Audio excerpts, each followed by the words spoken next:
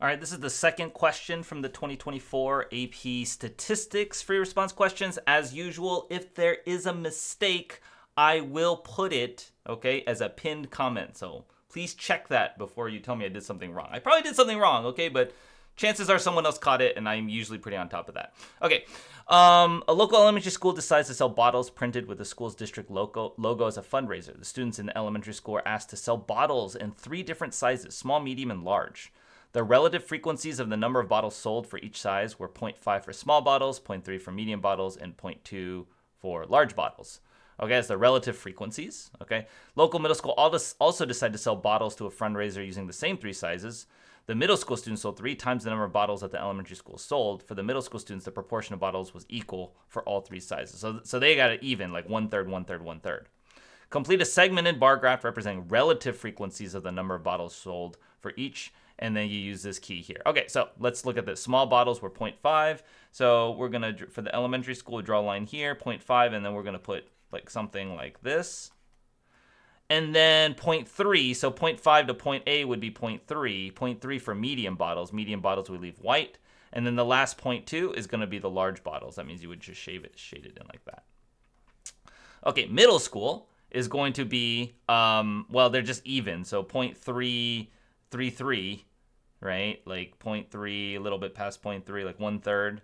And then 0.66 or 0.67. This is 7 about there. I don't know. Just cut it into three equal pieces. Let's see. For the middle school, proportions was equal for all 3 sides. Okay, yeah, good.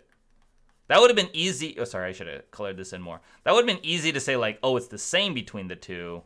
They're not saying the same as the elementary school. They're saying same equal for all 3 sizes. That means each size is 1/3. Okay, administrator at the elementary school concluded that elementary school students sold more small bottles than middle school students did. Is the elementary school's administrator's conclusion correct? Explain your response. Well, okay, so these guys total had 3 times as much, right? So even though they had 33%, like times 3, this alone is probably equal to the amount told here, right? So, well, and my explanation would just be because well, first you want to say that no, they are not correct.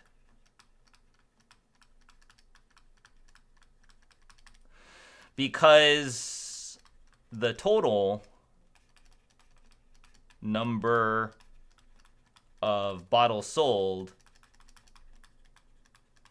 is greater for the middle school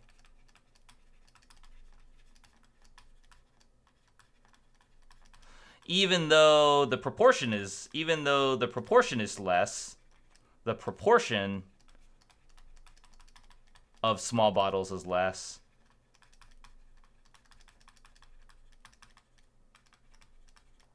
The total number is still greater. And the way you want to think about that, I'm just writing out an explanation. I would just use some numbers. So, say elementary sold 90 bottles, and 45, of which 45 were small. Okay, that's 50%. That's 50%, right? The middle school sold 180 bottles. Not 3 times what? 270 bottles. And 1/3 of that is 90, which is greater than 45. Okay, so that's you know, it's just very misleading to say that just the relative proportion, because the middle school did 3 times as much, right? 3 times the amount, yeah. Okay, 2 high schools are also selling bottles and competing to see which sold more large bottles. A mosaic plot for the distribution is shown here.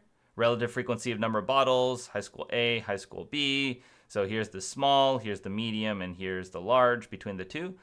Okay, which of the 2 high schools sold a greater proportion of large bottles? Greater proportion of large bottles. Yeah, a proportion relative to, I would say high school A, because they did 70%. High school B, their proportion, for high school A, they did 70%. High school B only did 60%. So high school A proportion is 70%, which is greater than high school B's. Then high school B's proportion of 60%. Okay, so high school A would be that one. Which of the two high schools sold a greater number of larger bottles? Well, that's the area, right? Why is high school B so much wider is because the total area is kind of like the number of bottles there, right? That it's proportional like that. So high school B, because the area of the large bottles is greater. And the area represents the actual number there.